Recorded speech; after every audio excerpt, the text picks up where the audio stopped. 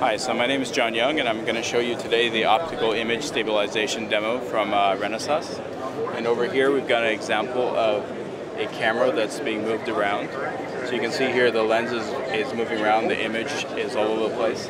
At the same time, you can see the optical image stabilized solution over here. It's very steady.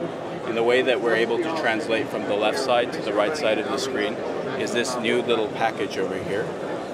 This actual demonstration here shows an RL78 16-bit MCU with a 32-bit DSP. And what it does is it actually takes the data from a gyro.